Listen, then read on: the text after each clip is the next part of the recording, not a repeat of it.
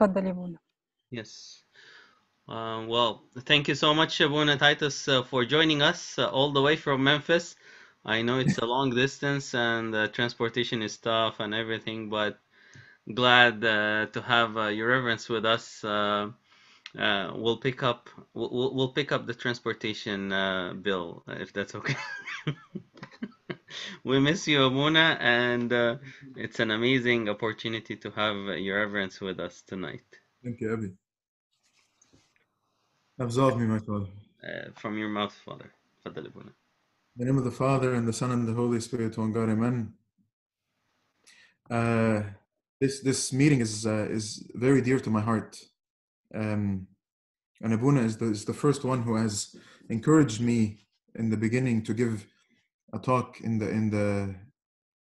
the ARC meeting, and it has a special place in my heart. And God knows how much I want to be with you in person, but very thankful for the technology that enables us to connect nonetheless.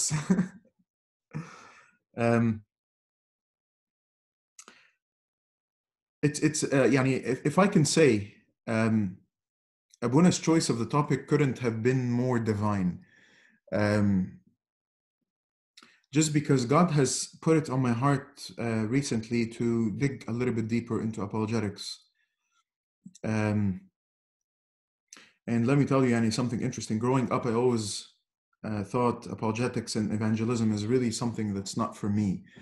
I'm this Yani, born Coptic Orthodox guy that Yani, thinks or doesn't really think of evangelism and apologetics. And I thought it's not my talent. And I still don't think it's my talent, but may God complement my deficiency. Little did I know how much God really spoke through many people to me, and finally on Abuna Krolos's heart to just ask me to speak about apologetics. Tonight's topic is more of an introduction. It is, we have thought of calling it Unveiling the Blind Faith. And basically the intent behind this topic is to sort of lay a foundation of what is apologetics. Do we need apologetics, and how do we do apologetics? Once we lay that foundation, then maybe with God's grace we can dig a little bit deeper into specific topics. So this topic is basically meant to sort of whet your appetite for an in-depth apologetics discussions later on. Is truth absolute? Does God exist? Creation versus evolution, the problem of pain, evil, the case for the resurrection, authenticity of the Bible, and so on and so forth. So there's a lot of things that we can dig deeper into later on, but this is basically just to lay a foundation of apologetics. So with God's grace, and maybe I can share a presentation that will help us just focus together.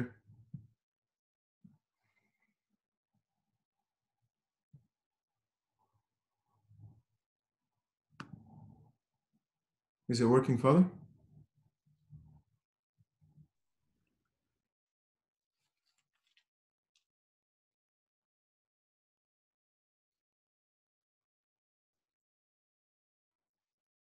Very good. So with God's grace, here is what we're going to cover. What is the word apologetics? What's the correlation between apologetics and evangelism?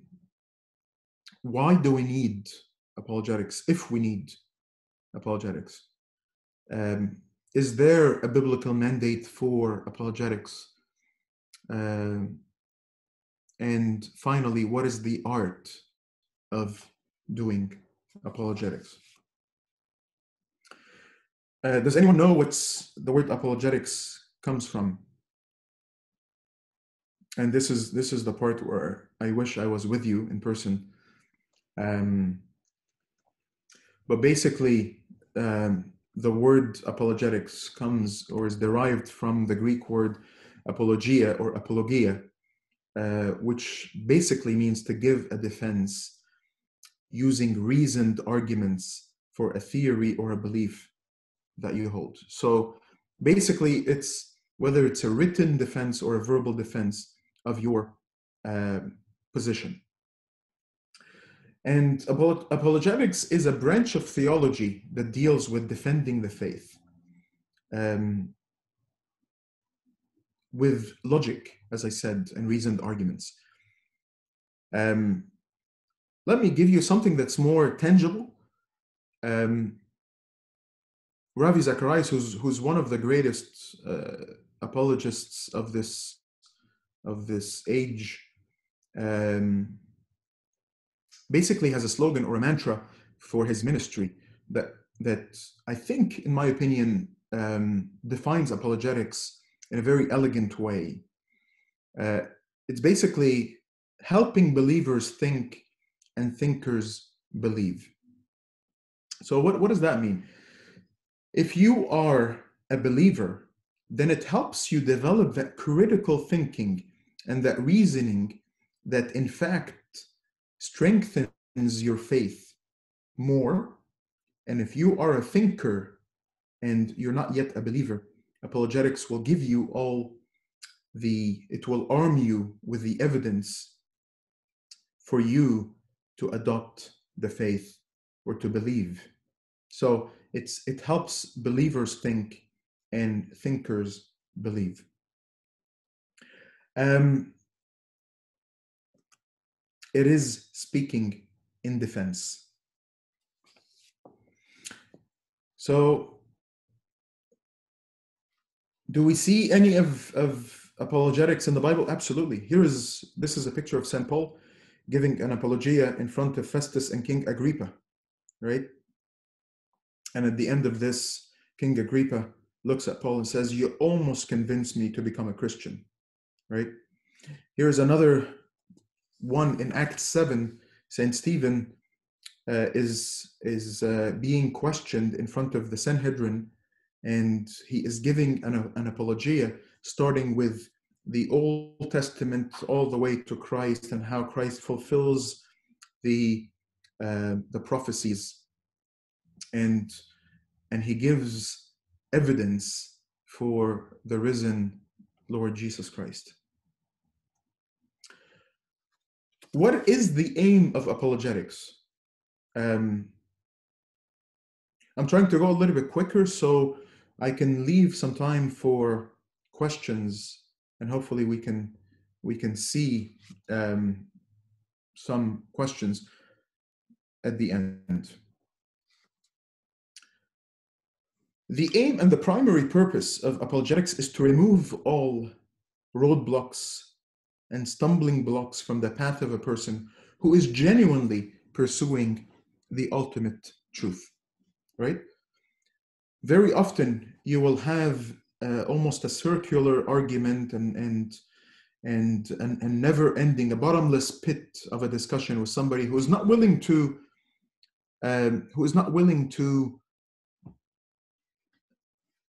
pursue the truth, or they have other drivers that are blocking them from God. But a person who's genuinely pursuing the truth, the aim of apologetics is to remove all their doubts and their questions, right? For them to be able to encounter the Lord Christ in their life and find the truth. Because Christ said, "I am the way, the truth." So the truth is in the person of the Lord Jesus Christ. Ravi Zacharias gives a very nice testimony, and he says at the age of 17 he attempted suicide, and when he was on the hospital bed after that attempting suicide, a complete stranger passes by his hospital bed and hands over a Bible to him, and and he was too weakened to read from the Bible. So his mother opened the Bible, and she opened um, the Gospel of St. John, chapter 14, the specific verse that says, "Because I live, you will also live."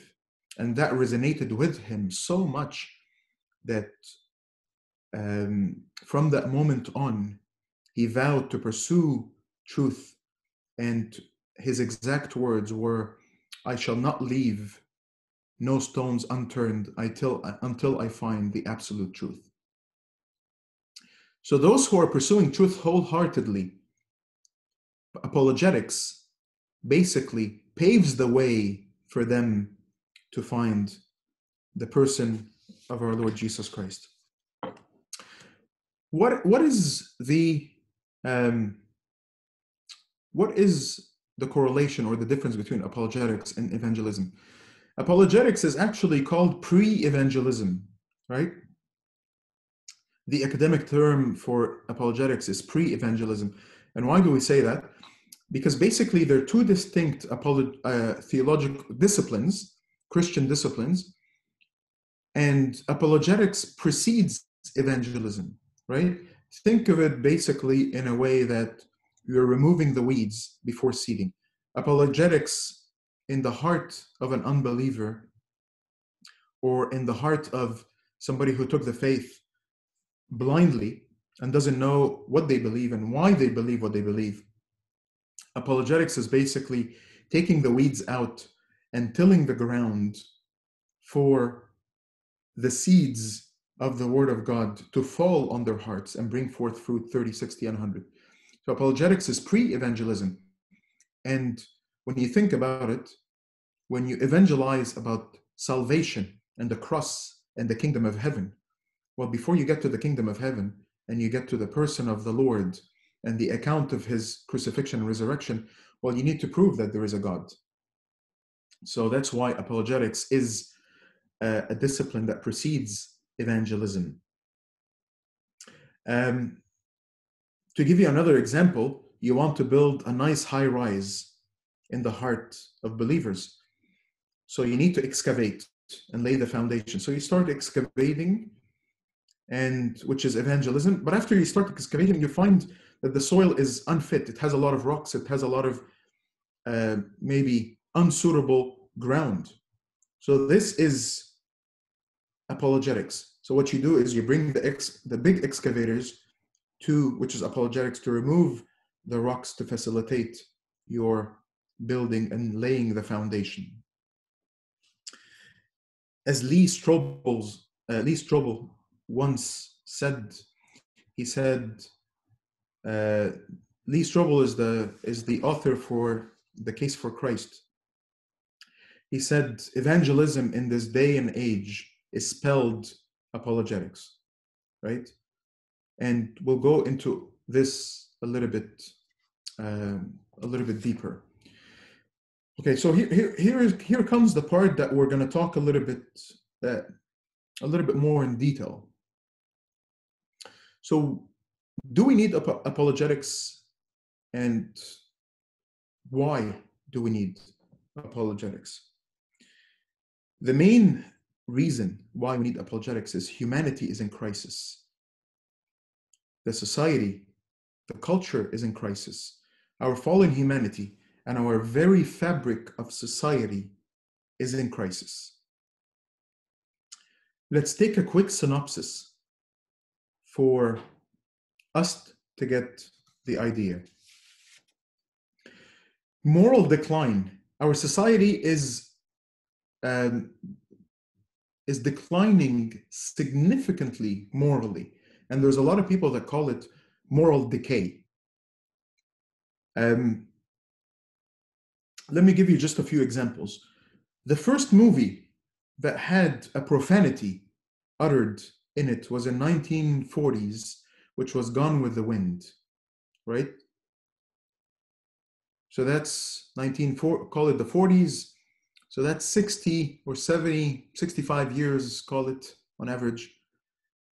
Look at how we have declined, or society has declined in a way that you cannot find a movie script that is clean, that does not have a profanity. And forgive me for saying that, but movies are now a garbage of profanity and sexuality and violence. Those are the three criterias that basically will form the plot of a movie that we're watching. Look at music. Good luck finding a music or a song that does not have explicit profanity and that does not promote living an immoral life. It is unbelievable when you think about it, that those are the things that we are listening and hearing. Pornography is something that maybe back in the days,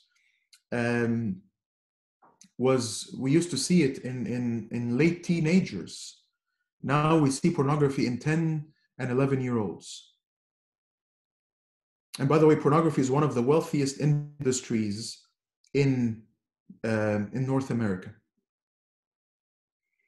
Everything basically that is written in Romans 1 is happening right now. So this is a moral decline. A complete eradication of God. Look at the coordinated, planned effort to evict our Lord God from the very fabric of society again. In the US, the education system was founded on Christian education. And it was basically to teach Christian faith. And then it got broadened to start teaching English and other subjects. Look at where we are now. In the 60s, in public schools, prayer was banned. And a few years later, you cannot see a religious symbol or a cross in a public school. Now, evolution is not just a theory.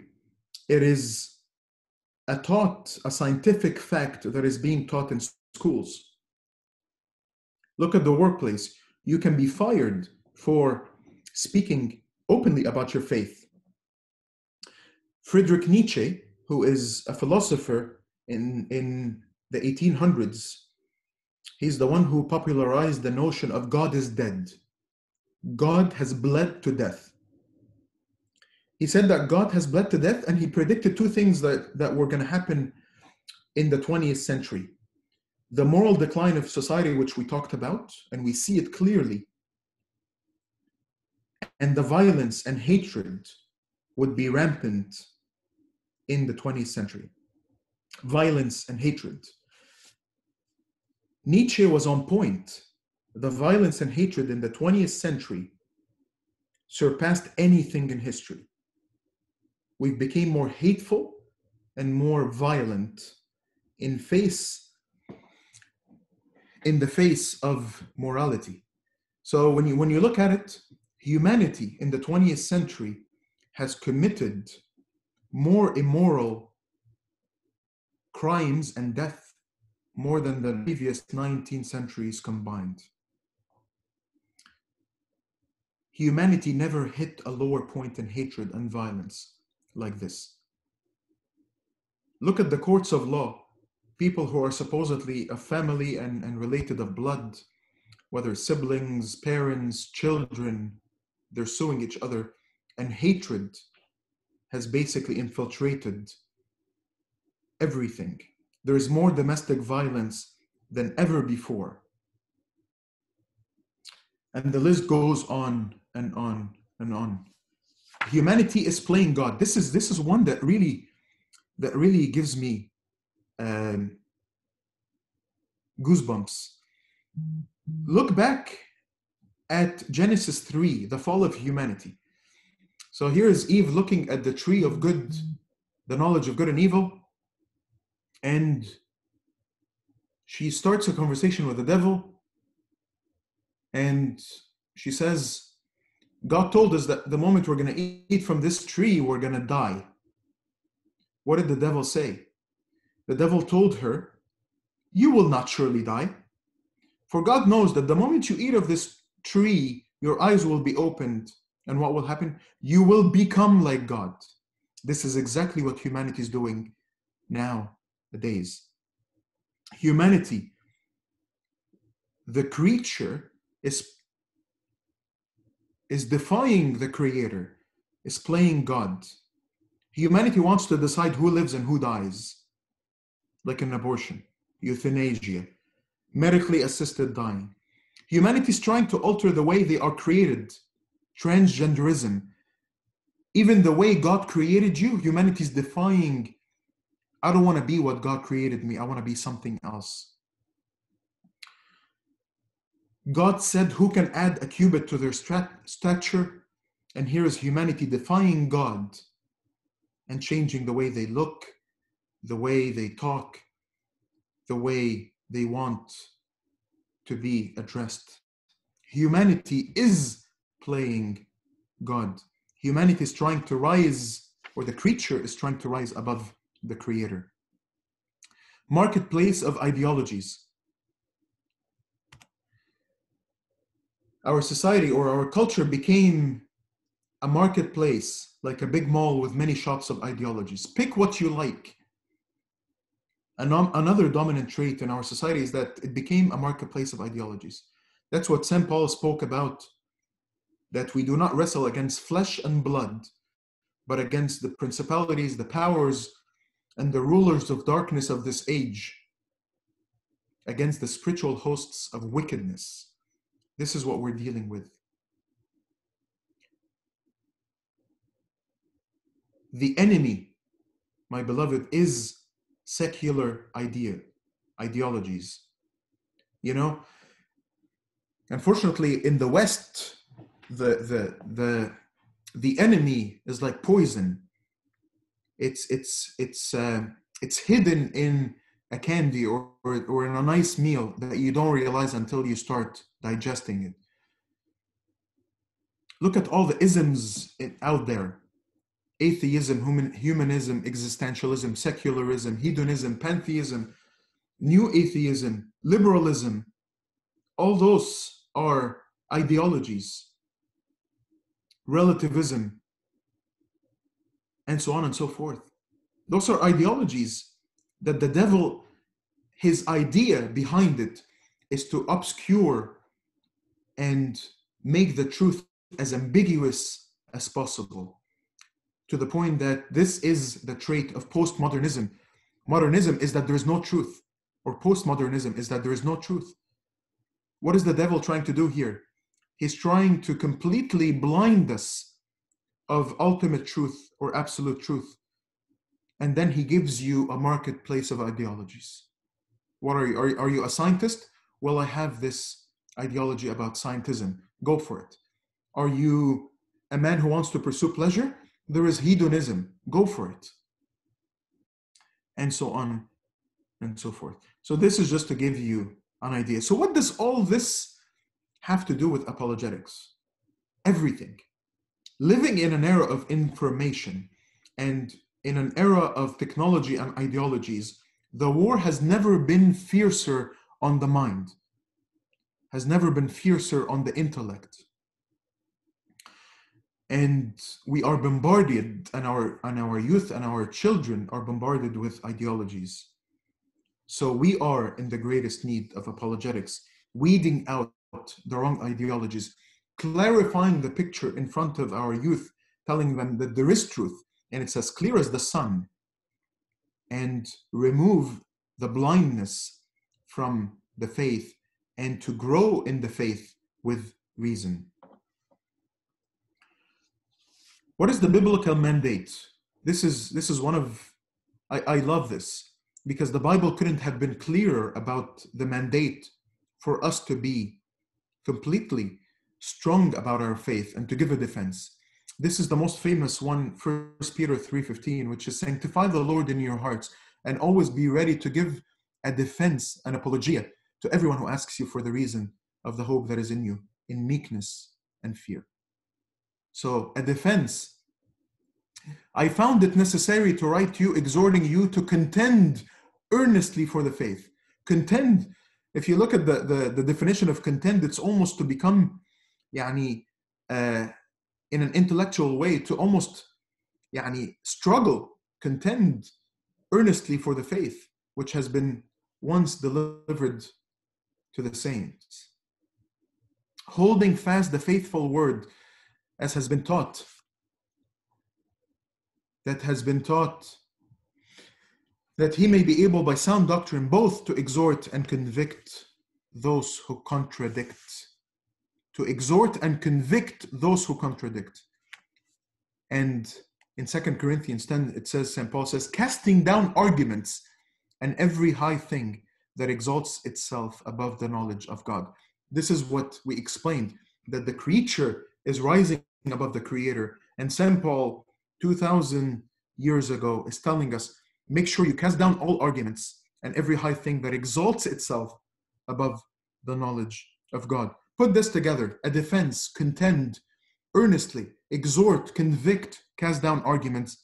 It is apologetics. So finally, what is the art of doing apologetics? So basically, know your faith, know your enemy, know your audience, and speak the truth in love. So this is basically the art. Know your faith. As you therefore have received Christ Jesus the Lord, so walk in him, rooted and built up and established in the faith. Rooted and built up. How much are we in need nowadays? We are like the reed shaken by the wind. We do not know what we believe, and we do not know why we believe what we believe. And the first thing that St. Peter says in 1 Peter 3:15, he says, sanctify the Lord God or the Lord Christ in your hearts. Once you do this, then you're always going to be ready to give a defense. So the first point is, how are you going to defend a faith that you do not live and you do not know? So the first point is to know your faith. Know the enemy. We said the enemy is not the person that's sitting across the table from you, or that is debating with you, or that is argumenting with you, or is providing arguments. The enemy is the ideology that has infiltrated the society. Know the audience. Behind every question, there is a questioner. And I wanna maybe spend a minute on this, because one of the biggest criticisms and the biggest pitfalls of apologetics is to think that you are a winner of argument. You know, you're getting busy putting together arguments to shaft the other person and win him over. And what you're doing, and what happens is that you often win the argument, but you lose the person, and you lose sight of the person behind the question. Remember that you're trying to win the person, not the argument. You know, and another pitfall of apologetics, or a common criticism, is that we always think that the fundamental problem with the person or in the mind of the question is purely intellectual. And if I just appease the mind and the intellect, I should automatically win the person. But oftentimes, the question will have an intellectual appearance to it. But behind it, there is a connection to the heart and the struggles of the questioner that is posing the question. So we ought to understand the heart of the questioner, not just look at the question in isolation. And then speaking the truth in love. St. Peter says, after he says, make sure you provide an answer to everyone who asks you for the hope that is, or the reason of the hope that is in you, with meekness and fear.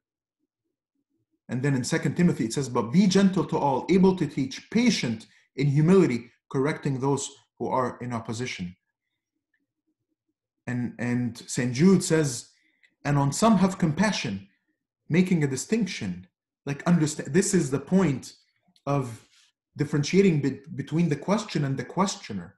Have compassion on the questioner who's struggling in his life and the question that is being asked, but others save with fear, pulling them out of the fire or snatching them from the fire. Let your speech always be with grace seasoned with salt, that you may know how you ought to answer one another. So put this together meekness, gentle, patient, humility, compassion, saving others with grace seasoned with salt.